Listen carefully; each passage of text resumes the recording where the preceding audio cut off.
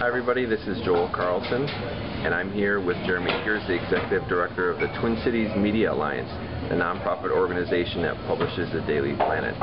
For those watching, Jeremy, that possibly are getting to be introduced to you for the first time, could you share us a little bit about yourself? Sure. Well, from 1984 to 2007, I was the restaurant critic and food writer for the Star Tribune, and towards the end of that period I founded the Twin Cities Daily Planet, and then left in 2007. In 2009 I founded a little local food website called TC Foodies, and I have some exciting news that we're about to merge TC Foodies into the Twin Cities Daily Planet. It's going to have a new home on the planet.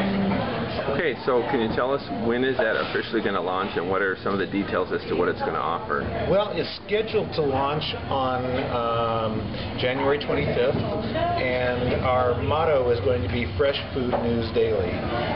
Because the Daily Planet has access to a lot of media partners with a lot of fresh food news, we're able to update, we will be able to update TC Foodies on a daily basis.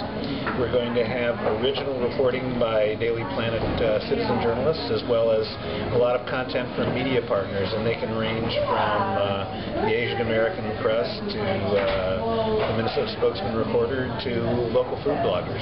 I see. Now, if somebody's interested in joining your group, if they're a food blogger or a writer, how do they get a hold of you? Contact me at jeremyiggers@tcdailyplanet.net, and if you already have a blog, great, we can talk about partnering. If you don't have a blog, you can have your own blog on the Daily Planet, and we can talk about that too. Great, thank you, Jeremy. We'll look forward to your upcoming Twitter review.